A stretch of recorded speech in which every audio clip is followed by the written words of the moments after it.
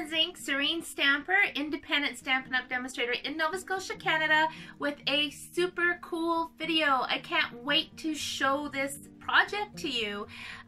The technique that I'm using is incredibly popular right now. It is called the floating image technique, and it was, I believe, recently released on Jennifer McGuire's YouTube channel, so she's always got great ideas, and I think everyone has just been wowed by it because, like I said, I'm seeing it all over the internet, and for good reason. It is incredibly addictive. Once you try it, you don't want to stop making projects and cards using this technique. It's one of the most fun techniques that I've come across in a long time. So today's project is a non-card project, and I'm going to show you what I'm going to demonstrate in the video. So this is a floating image frame, so it might be hard to see on the video, but all these floating images are raised. It looks like they're literally floating in the frame, and I had wanted to write the word create on the inside, but there wasn't enough space in the opening for that many letters. And I just thought, you know what, it's for my own craft room. It's not very often I make a project for myself, so I thought, why not put my name on it? So one of the things you're gonna hear me talk about in the video are all the different ways you can use this technique and all the different kinds of frames that you can make, which would be perfect for gifts. Mother's Day is coming up. It's not too early to start making our Christmas gifts. So it's one of those projects, you guys, that once you get going with it, your brain won't stop. You just keep thinking, oh my gosh, I can do this and I can do that. And that doesn't count the cards that you can make using this technique. Yeah, so it's super cool. I really had a lot of fun with this. And I had leftover pieces from this frame. And so I put together a second frame that's done a little bit differently, but using the pieces that I trimmed from around this one. And so at the end of this video, I added that clip of me creating the second frame, but I speed it up so that you're not, you know, sitting in your chair for 6 hours watching me do this project. And if I don't get on with it, you will be. So let's get stamping. So I'm excited to share a non-card project with you today, and April 10th marks my 17-year anniversary with Stampin' Up. That's the night that they first arrived in Canada, and I have loved every minute of it. And so I wanted to make a special little project just for myself that I can put up in my craft room, and I am going to create this project using a frame. This is just a frame from the dollar store, and the super popular floating image technique. I'm just going to prepare my frame by taking off the back and getting the inside bits out. Okay, so this little piece that was inside the frame measures 5 by 7, so I have gone ahead and I've cut this piece out. This is the backing that comes with our designer series paper. So I've cut this piece to measure 5 by 7, so that's going to be my mat. So I'm going to set that aside. And then I cut this piece to measure 3 3/4 by 5 1/2, so I can tell it's going to fit on my mat really nicely. And this is the piece that I'm going to do all the decorating on. So on this piece of Whisper White, this measures 6 by 8 1/2. This was pre-cut from just a different project, but I'm using this to stamp my images and to color them and then to cut them out.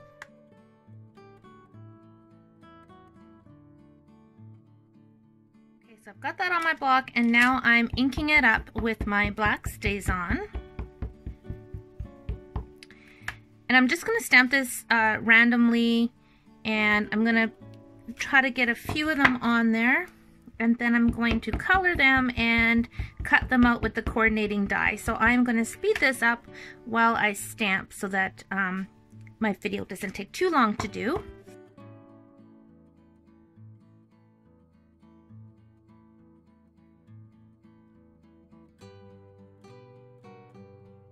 Okay, so I've stamped my sheet, and I'm not quite sure how my design is going to go yet, so I'm going to go ahead and stamp some more of these images, and then I've got them if I decide to use them.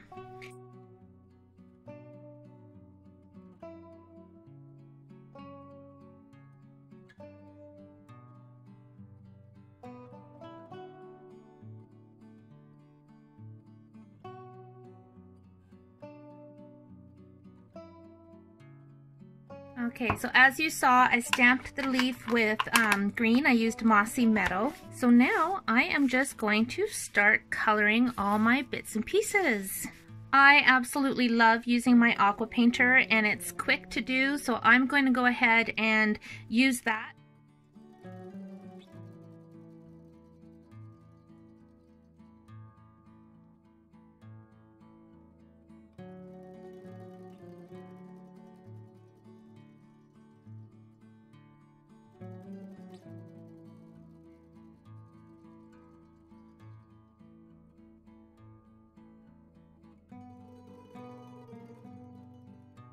Okay, now I'm going in with my So Saffron, and I should mention, by the way, you can see I'm squeezing the lid to get the ink to the top of the lid. This is our old style ink pads, and our new style, of course, it's a little bit more difficult when you squeeze to get that pool of ink. So that's where the ink refills come in handy. All you have to do is just squeeze a little bit out onto the lid and you've got that. Or you can go ahead and open this up and just tap it onto a block and then just pick up your ink from the block. That works really well too. When I'm adding this color, I'm not worrying about covering the entire flower because I know I'm going to go back in there with that second color.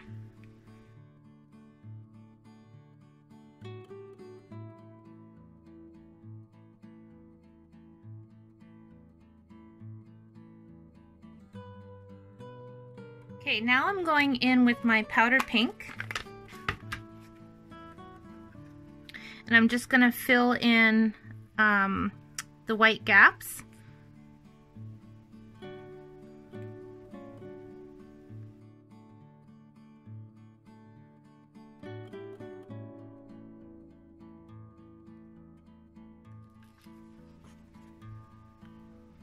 Okay, so there are my pink and yellow roses. Now I'm going to move on to Calypso Coral.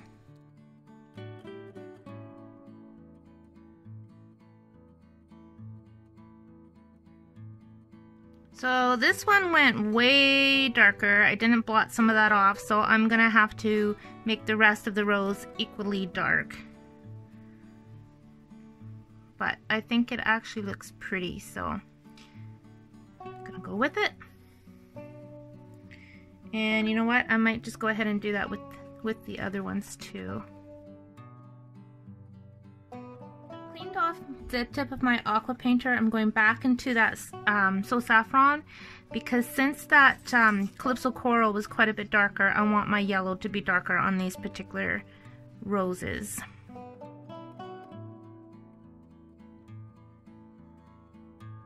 There are my roses, and I know we got a couple, like I said, they're a bit darker than the rest, but I think that's going to be just fine. Now we're going to move on to these ones. I'm going to use Flirty Flamingo on these little guys.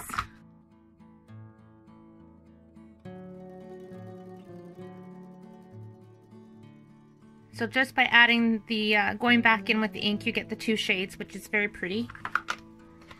Now for these ones, I'm going to use the Lovely lipstick. I like the Lovely lipstick a lot. It's definitely not real red, and it's definitely not cherry cobbler. It's got a bit more pink to it. Really like it. Okay, so I was able to squeeze a bit of ink on the lid, so just picking some of that up.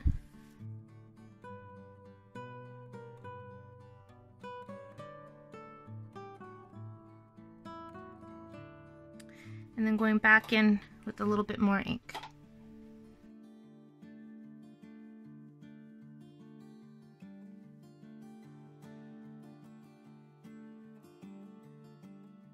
So we have our pieces. I'm actually wondering now if I should add a little bit more pink. And I'm thinking so, just because these ones are so much darker, I think I'm just going to add a little bit more. So now that I have all these pieces stamped and colored, it's time to cut them through the Big Shot.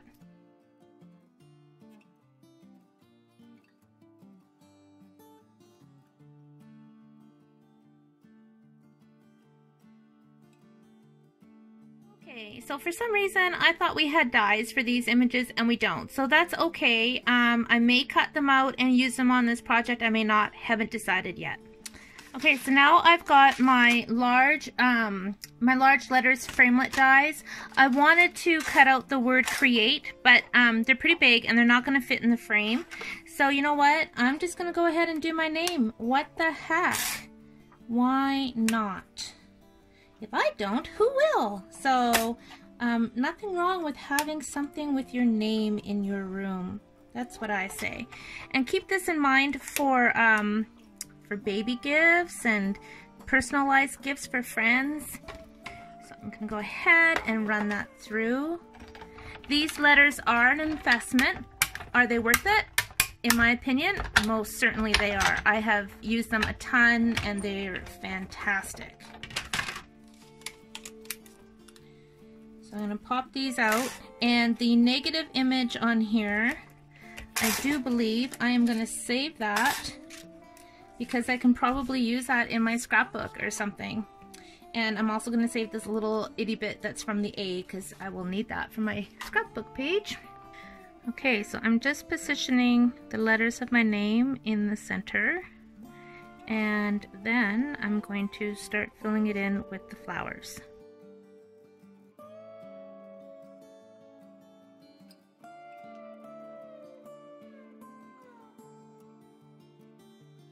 And also, I did cut these little bits out, but I didn't cut the leaves out. I didn't cut these ones out because I don't think we need them. There's a lot going on here.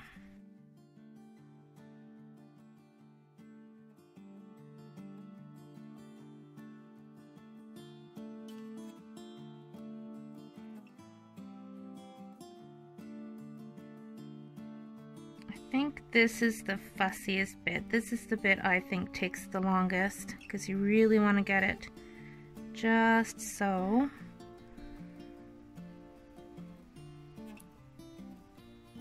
Okay, I think that's what I'm doing. So now it's time for the press and seal.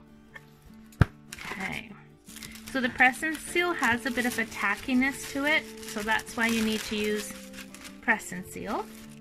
Very carefully lay this on top. Make sure nothing moved too much. And I can see that my T has moved.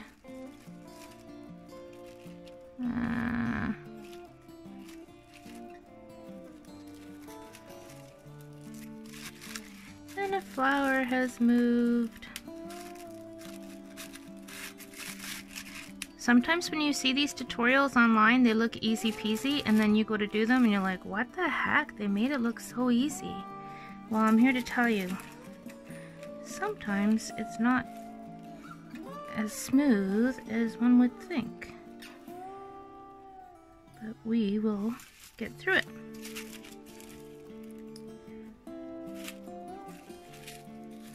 Okay. That's what we're getting. Actually, I'm going to move this one out a bit.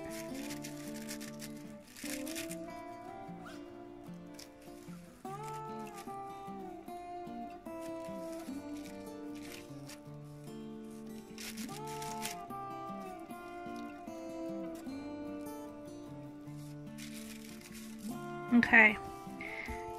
So that took a little bit of doing, I will be honest. Okay.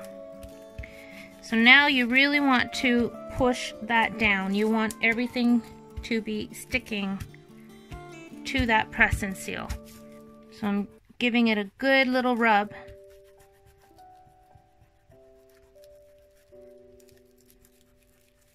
And there's like little dots, which would be the sticky bit on this press and seal, and you can actually see them kind of disappear when you rub them. So that's when you know you've really got that press and seal firmly on them. So rub over all of the die cuts, really get that press and seal on them. Okay, so you can see everything's stuck, and now what I'm going to do is I'm going to trim all around the edge. And all these little bits can be saved and used on other cards.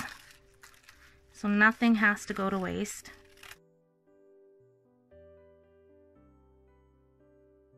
Okay, so there's my cutout piece. This little bit with all these odds and sods are going to be put aside. I'm going to do something with them later. And yeah, so that's pretty good. I'm going to now cut out the center portion of this with my Big Shot. And then I have my rectangular dies, so I'm just going to find one that fits nicely around my name.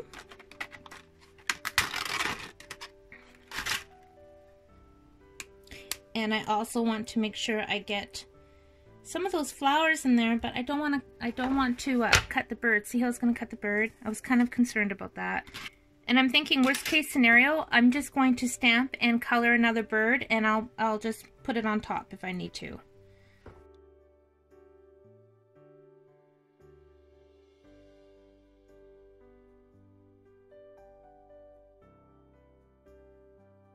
Okay, so now I'm lifting up this piece. I'm going to peel it off of the Whisper White very carefully because I don't want any of my pieces left behind.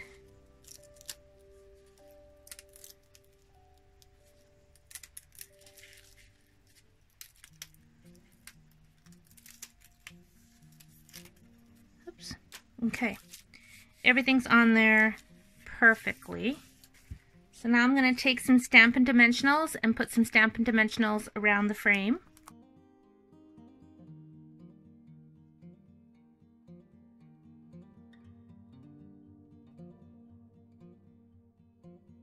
Alright, so this is definitely a project where you are going to be using foam strips, Stampin' Dimensionals, things like that. You don't want to be shy. See, I've just zoomed in so you can see I have lots of foam bits. So now I'm going to peel off the backing, and then I'm going to put it on this 5x7, which was cut from the cardboard that comes in our Designer Series paper. Whisper White cardstock would work as well. I just wanted something a little bit sturdier.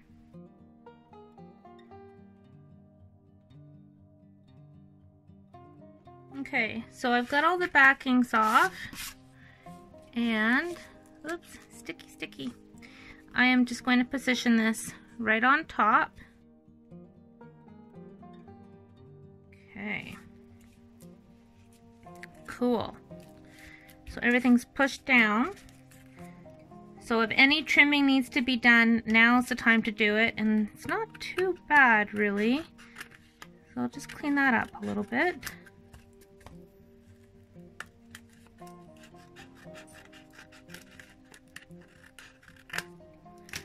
Okay. Then we peel back the peel and stick. So I'm just going to grab a corner with my scissors. Actually, no, where's my handy dandy tool? Here we go. This is the ticket. Yes. Love this tool.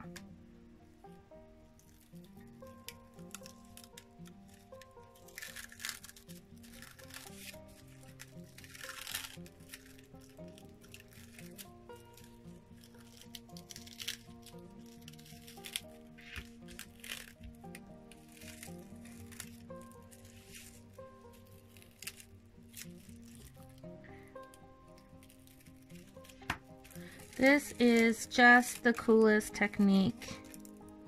I can understand why it's so popular right now. And it's not tearing the paper or anything like that. So cool.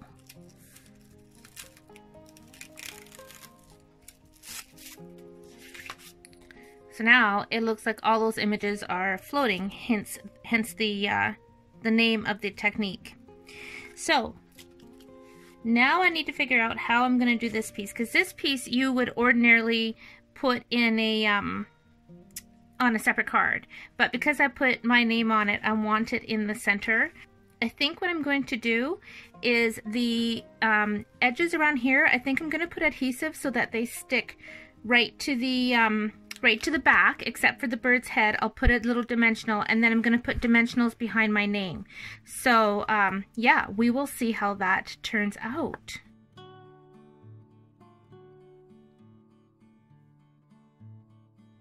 More dimensionals. Again, I'm going to cut some in half, and I'm going to start putting them on the letters of my name. Okay, and then I have another little piece, and that's going to be for the bird's head right down here. All right, next, adhesive. Okay, so what I'm going to do is I'm going to take some of my liquid glue and put it on the bits that I don't want raised up. So this is going to be tricky because I have to lift this up and put it on my card. So I am putting only a very little bit of glue onto each of these pieces.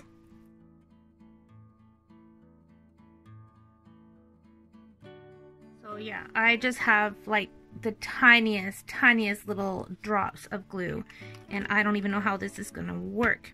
So I'm going to pick it up by the little sticker here in the corner.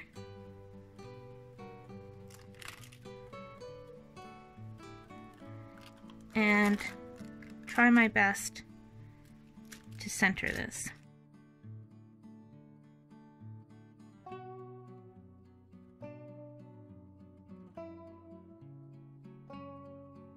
All the bits that I don't want raised, I'm pushing down.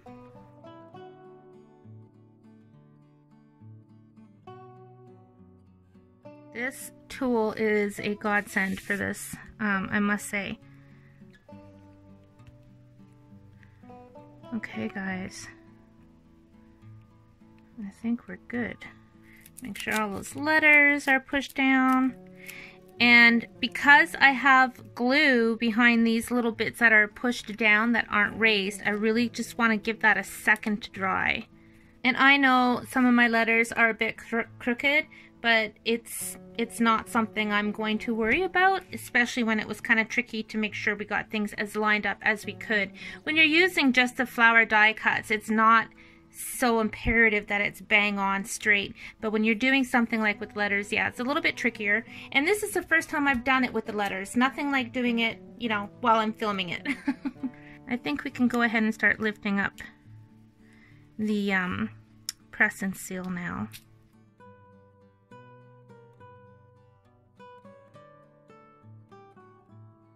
This is so much fun. It may look tedious, it's not really. It's just being careful and taking your time. It's so worth it. It's really super duper cool. Ta-da! I love it. I love it, love it. I really love it. I cannot wait to make some of these for gifts. So there you go. So we've got the top half raised, and then we've got the bottom bit stuck down below, and of course the name is raised as well. So now it's time to put this in the frame. Alright, let's see what it looks like. Isn't that pretty? Oh my gosh, I am so tickled with that. I love it. And I hope you can see on the computer how cool it is seeing all these raised images. You also get the shadows behind them because they're not stuck directly to paper. Yeah, it's super cool. And the little bird turned out. So there is my personalized frame. So I know you guys are going to have fun with this. Think about Christmas, the word merry, and just, you know, joy. Bless this home. You can make as long, you know, as depending on the length of the frame you get. Like, the possibilities are endless. Or you can just use flowers, whatever you like. Or you can just do the frame like I did here and put a photo on the inside. So I can't wait to play around a bit more with this technique. So I hope you enjoyed today's video. Thank you so much for watching. I hope you enjoyed it. I had an absolute blast making this, and it is truly the coolest seeing those images seemingly floating on their own inside the frame. So give this a whirl. You're going to have so much fun.